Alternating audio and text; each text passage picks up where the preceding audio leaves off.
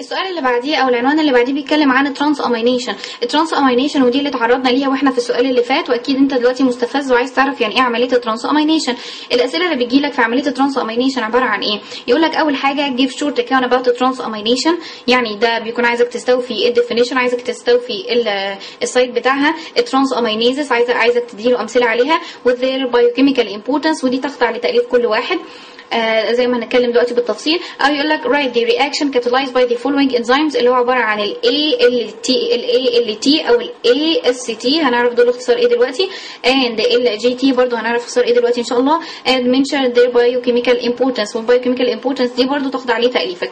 نبدا اول حاجه عمليه الترانس امينيشن. عمليه الترانس امينيشن عمليه الترانس امينيشن المفروض ان انت اول ما تبدا اجابتك بالديفينيشن، تبدا اجابتك بالسايت، وبعدين تبدا تكتب له المعادلات، وقبل المعادلات طبعا لازم تكتب له 3 ملحوظات. اول حاجه لما اجي اكلمك على الديفينيشن، انا مش هكلمك على الديفينيشن دلوقتي الا بعد ما نشرح يعني ايه ترانس امينيشن علشان الديفينيشن يبقى سهل. لكن بالنسبه السايت ده اللي هو السايت ده بتلاقيه موجود، يا ترى هو بيحصل فيه السيتوزول ولا فيه الميتوكوندريا؟ قال لك هتلاقيه موجود في الميتوكوندريا وهتلاقيه موجود في السيتوزول عادي، يعني مش فارقه، هتلاقيه موجود في الاثنين. قال لك طيب هيكون موجود في انه تيشو بالظبط؟ قال لك هتلاقيه موجود في موست اوف ذا تيشو، هتلاقيه موجود في تيشوز كتيره، هتلاقيه موجود في تيشوز كتيره جدا، ولكن مينلي مخ الميتابوليزم اللي هو عباره عن ايه؟ عن الليفر، وبالتالي مينلي عمليه الترانس امينيشن بتتم في الليفر. تمام، ده اللي هو بالنسبه للسايت. طيب انت كلمت لي على الديفينيشن، كلمت لي على السايت، المفروض تبدا تديني ايه امثله او تبدا تديني المعادلات اللي هو هيكون الراجل عايزها اصلا منك في الامتحان.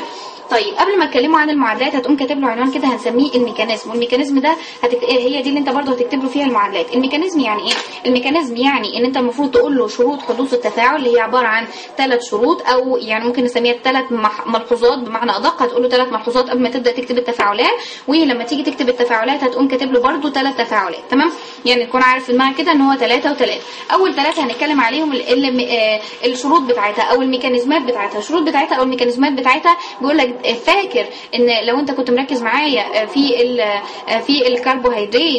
الكربوهيدرات كنا لما جينا نعمل عمليه ترانس امينيشن، كنا قلنا لازم نكتب على السهم البي ال بي ده يعتبر اختصار لشكل من اشكال الفيتامين بي 6. تمام، اللي هو عباره عن البي ال بي اختصار لشكل من اشكال الفيتامين بي 6، وده بيستخدم از كو انزيم، وده بيكون عندك ريكواير في عمليه الترانس امينيشن. يبقى اذا لو كتبت له معادله ترانس امينيشن وكتبت له السهم وكتبت له عليه ترانس امينيز انزيم، لو اتنططت وعملت ايه وما كتبتش على السهم البي ال بي او ما كتبتش على الفيتامين بي 6 هتنقص، لان انت عندك شابتر كامل اسمه الفيتامينز، وكان من وظائف الفيتامين بي 6 ان هو بيساعد على الترانس امينيشن. تمام، ده اللي هو يعتبر اول حاجه. تاني ملاحظه قال لك ايه؟ قال لك ان هو بيتم على كل الامينو اسيد، ما عندهاش اي مشاكل ان يتم عليها عمليه الترانس امينيشن ما عدا 4 امينو اسيد. ال4 امينو اسيد هم عباره عن ايه؟ هم عباره عن تي اتش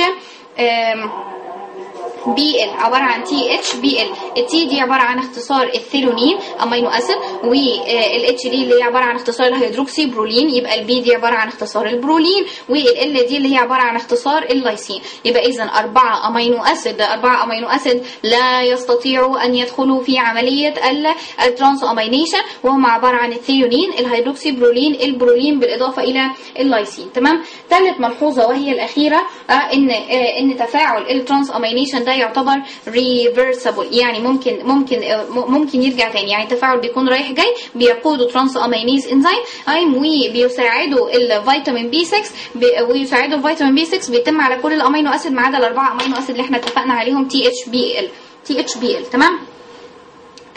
طيب وانت برضو انت بتكتب له الفيتامين بي 6 is used as a coenzyme، تكتب له ان الترانس امينيز انزيم او الترانس امينيز او الترانس امينيز هو او الامينو ترانسفيريز انزيم، هو ده يعتبر الانزيم المسؤول ان هو يعمل لك عمليه الترانس امينيشن. طيب دلوقتي انت عرفت، اتكلمت في كل الرغي ده، اتكلمت على الديفينيشن المفروض يكتب اول حاجه في الامتحان، اتكلمت على السايت، اتكلمت على الميكانيزم، والميكانيزم دي ايه؟ قلت لي فيها 3 شروط. نبدا ندخل على المعادلات، واتفقنا برضو ان هم هيكونوا 3 معادلات. ال3 معادلات دول اللي هم عباره عن ايه؟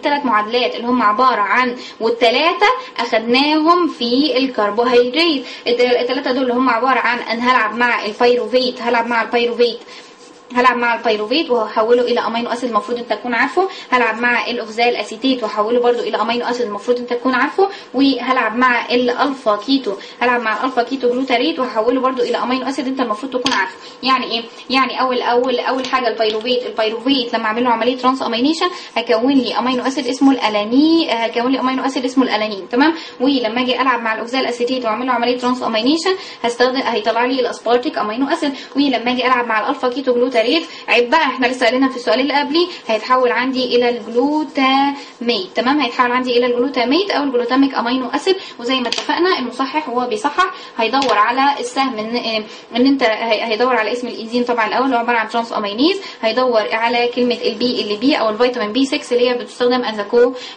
از كو انزيم. طيب انت في الامتحان هتكتب له الاسماء دي كده وتطلع تجري، ولا المفروض تكتبها باستراكشرات؟ المفروض تكتبها باستراكشرات.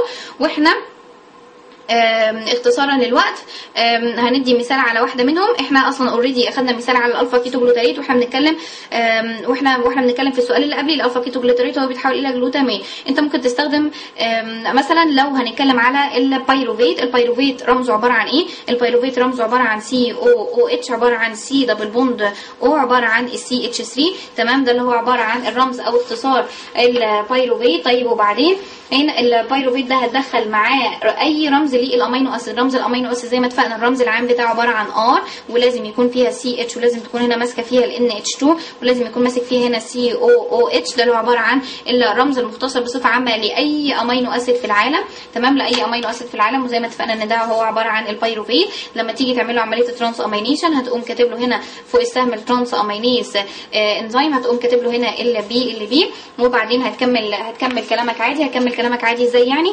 هي ازاي ان انت هتقوم ناقل السي دبل بوند او ده اهي، هتقوم ناقلها ومبدلها مع السي اتش ان اتش 2 ده اهي. ازاي برضو؟ يعني نكتبها كده تاني، اللي هو هنا هكتب سي او اتش عادي، هتبقى هنا سي او اتش عادي، بدل السي دبل بوند او هكتب سي اتش ان اتش 2، يبقى اذا الثانيه عباره عن سي اتش ان اتش 2. وبعدين هكمل بقيه المركب عادي اللي هو عباره عن ال CH3.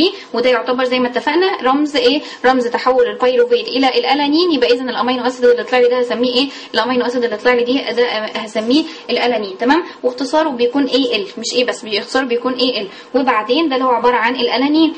طيب والناحيه الثانيه هنكتبها عادي خالص، اللي هو عباره عن R، اللي هو عباره عن هنحول دي بدل ما كانت CHNH2 هنحولها الى C دبل بوند O، فدي هتتحول عندي الى السي دبل بوند او. وهنكمل بقيه المركب عادي عباره عن COOH، اتحول عندي الى الالفا كيتو، اسيد، تمام، الالفا كيتو اسيد. طيب دلوقتي انت عندك ليا حاجتين احنا كنا مأجلينهم، مأجلين الديفينيشن. يعني احنا كده عرفنا الطريقه وهتمشي ده بقى، وهتمشي الباقيين دول بنفس الخطوه. يعني احنا هتكتب رمز البيروفيت وتقوم مبدلها مع رمز الامينو اسيد بصفه عامه، ده اللي هو عباره عن البيروفيت. الاوكزال اسيتيت زي ما اتفقنا ان هو عباره عن اوكزاليك اسيد، عباره عن اسيتيك اسيد، هتركبهم الاثنين فوق بعض زي ما اخدنا في الكربوهيدرات، تمام.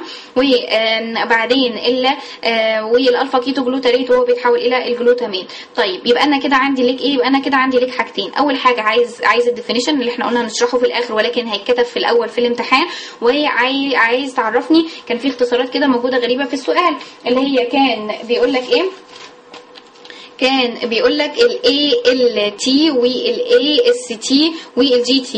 ال ALT زي ما اتفقنا اختصار الالانين، اتفقنا ان اختصار الالانين AL، فهو بيقول لك ALT اللي هو عباره عن الالانين ترانس امينيز، تمام، عباره عن الالانين ترانس امينيز. والامينو اسيد اللي عندك تاني لو انت تفتكر كان عندي الاسبارتيك امينو اسيد، لو احنا اخدنا منه اول حرفين اللي هو عباره عن ال AS، فهو لما يقول لك AST معناها اسبارتيك ترانس امينيز. ولما يقول لك GT دي اعتقد واضحه بقى، تي ترانس امينيز، والجي اللي هو عباره عن الجلوتاميك ترانس امينيز، تمام. ده اللي هو عباره عن الثلاث اختصارات. طيب وبالنسبه للديفينيشن اللي احنا سيبناه وما اتكلمناش عنه، قال لك الديفينيشن ده هيوضح لك بعد ما نكتب المعادلات. طيب احنا كتبنا واخدنا مثال على معادله تحول البيروفيت الى الالانين. يبقى اذا انت دلوقتي المفروض تكون قادر على ان انت تستخلص التعريف بتاع الترانس امينيشن هيكون عندك عامل ازاي؟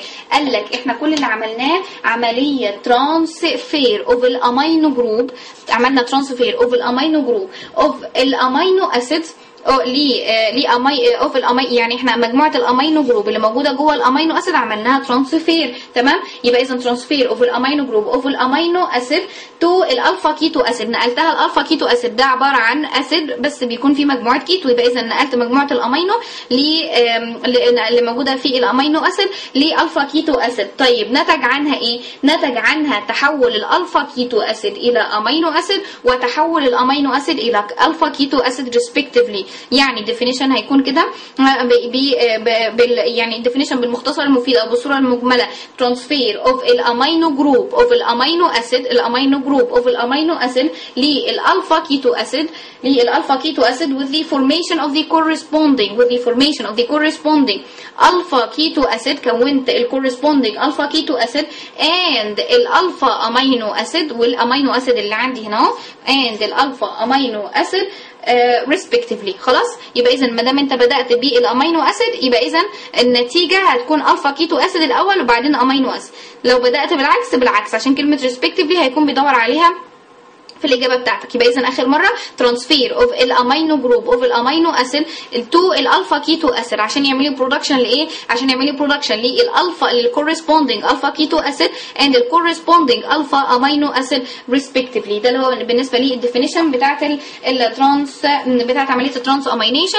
ويبقى احنا كده خلصنا اللي هو جيف شورت كان اباوت ترانس امينيشن الديفينيشن وسايت الترانس امينيزز. هتكلموا على الثلاث ملحوظات وثلاثه اكزامبلز طبعا structure and discuss its biomedical importance. البايوميديكال importance ممكن تقولوا مثلا الاوكزال اسيتيت ده مهم جدا عشان يعمل لك initiation للكريبس سايكل. البايروفيت كذلك مهم للكريبس سايكل. وكلموا بقى عن فوائد الكريبس سايكل وانها بتطلع لك ATP وكل البطيخات الظريفه دي. write the reaction catalyzed by the following enzymes. اتفقنا يعني ايه؟ alanine transaminase, aspartic transaminase, glutamic transaminase and mention their biochemical importance. برضو هتألف ساعتك.